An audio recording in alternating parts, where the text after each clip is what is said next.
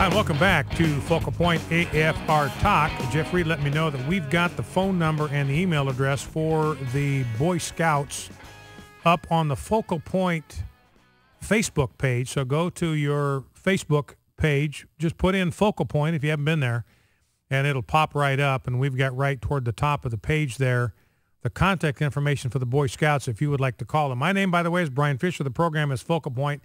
Network is AFR Talk. One number we've got there, in fact, I'm going to give you a couple of extra numbers. We've got a number on the Focal Point Facebook site. Buster Wilson, who's general manager here, sent a couple of additional phone numbers in because we've had people calling us. I'm having a tough time getting through. Phone lines are jammed. So we want to burn up their phone lines. We want to burn up their internet cables. We want to burn up their Wi-Fi signal at the Boy Scouts to let them know that we want them to stand tall. So the area code there is 972. I'm going to give you two different phone numbers. 972 is the area code. Get ready to write. This will be in addition to the one that's on the website. Now, Jeff, I've got 580 on the website. I've got 590 on the sheet in front of me. Do we know which of those is correct? Okay, we'll check. But here's the phone numbers I've got. The area code 972. 590-2000 is one number you can call. 590-2000. Or you can call 580-7848. So those are the two numbers you can call. Again, area code is 972. The first number, 590-2000. Second number, 580-7848. 580-7848. Again, area code 972. So call the first number, the 590-2000 number. That doesn't work. Call them right back on the 580-7848 number. Also, we've got the email address of the spokesperson. We've got an email address on the Focal Point Facebook page. Here's a second email address you can use. The spokesman for the Boy Scouts is Duron Smith. That's D-E-R-O-N, Duron Smith. And his email address is duron.smith. So Duron, D-E-R-O-N, .smith at scouting.org. Scouting like in Boy Scouts, scouting.org.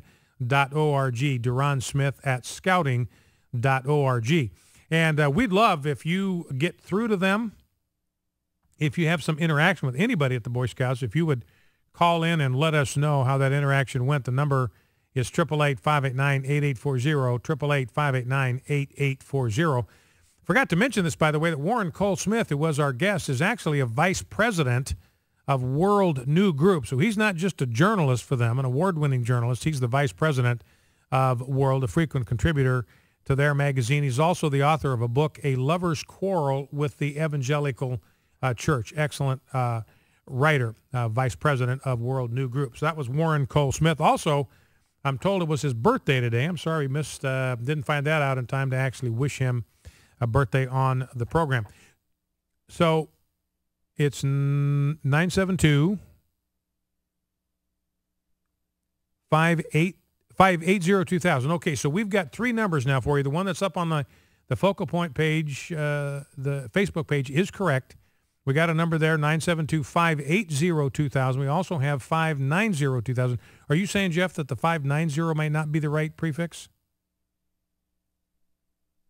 The one that's on our Facebook page is the one off their website. Okay, I wonder, this could be. So anyway, it could be 590-2000. It could be 580-2000. We may have had a typo on the prefix. Anyway, the one on the Focal Point Facebook page will work. It is correct, 972-580-2000. Give them a call and let us know how all of that went, 888-589-8840. We would like to hear from you about this whole scouting mess and what your reaction to all of that is. Now, the column, and I want to just follow up with a little bit of what the Boy Scouts have meant to the United States. You know, as Warren mentioned, right now there are 3 million involved in the scouting program as participants or as leaders. Last year, 2011, 51,000 boys attained the Eagle rank. 2 million of those have attained the Eagle rank over the 112-year history of scouting. And Warren mentioned some of the men who rose to prominence in our culture and our society who had an Eagle rank in their background. You got Gerald Ford, Senator Thad Cochran from the state of Mississippi was an Eagle Scout. Senator Mike Lee from Utah. Senator Jeff Sessions from Alabama. Representative Chris Smith, one of the lions in the pro-life movement on the Capitol Hill. Senator Pat Toomey from Pennsylvania, all were Eagle Scouts, along with billionaire Ross Perot and Mike Rowe. If you like the TV show Dirty Jobs, well, Mike Rowe, I think he also does the truck ads, doesn't he? He is a former Eagle Scout. Sam Walton of Walmart and Sam's Clubs, he was a former Eagle Scout. And these Eagle Scouts, when they do a project, it's a 100-hour service project. That means that last year, they contributed 9 million hours of volunteer service projects, and these are service projects that contribute to a community. They've got to contribute something to the community, make the life of that community better. 9 million hours. That's 4,500 people working full-time for an entire year, simply as volunteers. So the loss to America, if this organization goes down, would just virtually be incalculable. And as I mentioned, I've got a column up at rightlyconcerned.com. The title of the piece is Jerry Sandusky as the new poster boy for scouting, because that's what we're talking about. Jerry Sandusky, remember, he's the one that abused. He was a pedophile, a homosexual pedophile. I mean, he was married in his adult life, but he was sexually attracted to same-sex partners of a young age. So he was a pedophile, homosexual pedophile. And you think of the Boy Scouts, if they change the policy, just let the image of Jerry Sandusky, just his face come to your mind. That's going to be the face of the Boy Scouts if they surrender on this. It's a suicide pact if they do this.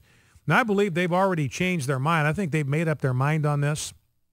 Number to call, by the way, if you want to weigh in on this Boy Scout issue, 888-589-8840. I believe the Boy Scouts have made up their mind on this. They're trying to kind of ease America into accepting this change. There's no way they would have sent out an email or a release that's incendiary, that inflammatory, unless they were intending to hold that course, because they had to know it was going to trigger a firestorm. They wouldn't have lit the match unless their course had been set.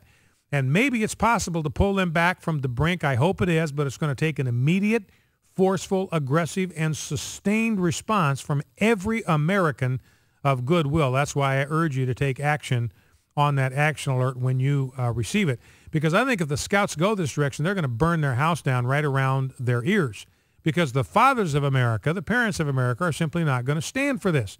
I mean, there's no responsible father now who cares about the well-rounded development, including the moral and character development of his son, who will ever entrust his son to the Boy Scouts again. They will have written their own epitaph. And as I mentioned, talking to Warren, this is going to isolate one scout troop from the other. They may be allowed to set their own policies for their own scout troop, but what if the scout troop with whom they're used to doing projects or going on camping expeditions or whatever adopts a policy that they are just fine with homosexual scout leaders? Well, there goes the end of that cooperation.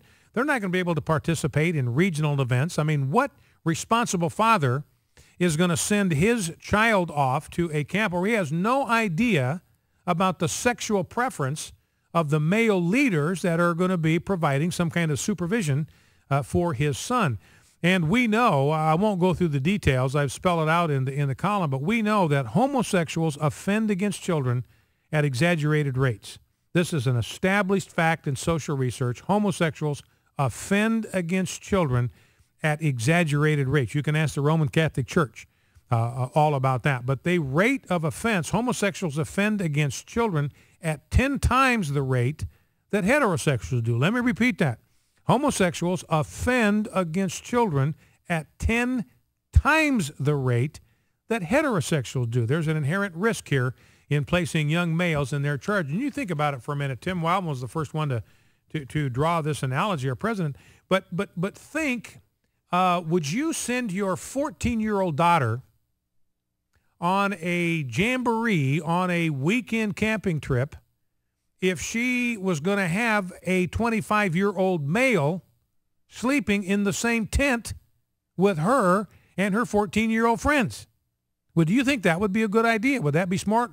No, there's no way in the world. Well, if you have homosexuals sleeping in the same tent. Somebody told me that the Scoutmasters actually don't sleep in the tents, but the tents are up. The boys are there. The Scoutmasters are there. A lot of opportunity for risky business in a situation like that. But that's the same reason we don't want homosexuals sleeping in the same tent, being around in the proximity with young boys for the same reason, because of the possibility of sexual attraction and sexual misconduct. It would just be insanity for the Scouts to capitulate on this one. Now, I guess the 590 number is not correct. I was giving you the 590 number. It's 580. The prefix is 580. So we've got that correctly. Let's grab a phone call before the break. Let's go to Orban in Ban, Texas. Orban, welcome to Focal Point. What's on your mind? Thank you, Brian, for taking my call. The number is 903-580-2000. It does work because I did call the National Scouting place there in Urban. Okay, and what happened when you got through to them? They did take my call, and they recorded it. And I want to just tell you a little bit about the background of myself. Is I'm a Eagle Scout. Once you're an Eagle, you're always an Eagle, just like a Marine. My dad was a Scoutmaster. I'm a second-generation Scoutmaster. Brian, I know for a fact, working with youth for a big part of my life, from here to Alaska and the scouting program and at Pleasant Hills Children's Home in Fairfield, Texas, I know there's problems that arise when there is the possibility of homosexuals being in a leadership role. I'm going to try to encourage everyone out there to call their friends and call them, flood their lines, let them know that they're opposed. The Boy Scouts of America, since Lord Baden-Powell started it 102 years ago, has been opposed to this. And it's just like the nowadays people are afraid to say the word gay, where it used to be a beautiful word. Now the Boy Scouts of America, they're trying to change the oath where it says, you know, in the oath it does say morally straight. And Orban, I'm sorry, I got to interject here. I got to let you go. We're coming up against a hard break, but Orban's making a great point. From now on, men will be allowed to be morally bent, not morally straight, but morally bent, participate in scouting. Focal Point AFR Talk, back in 2 minutes. Stay with us.